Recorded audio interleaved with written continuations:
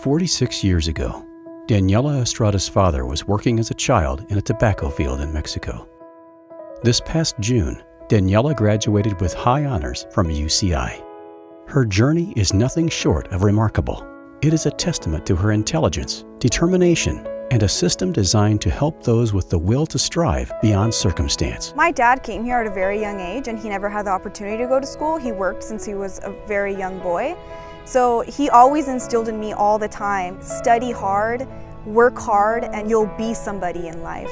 Since moving to the United States, Daniela's father has been working 60-hour weeks so his daughter could follow her dream of becoming an attorney to fight inequality in the criminal justice system.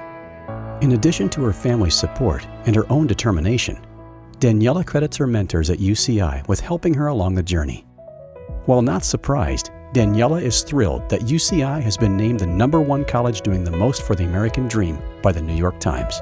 For me, what's made UCI so special is the people in UCI and the professors and the faculty here. UCI has truly transformed me.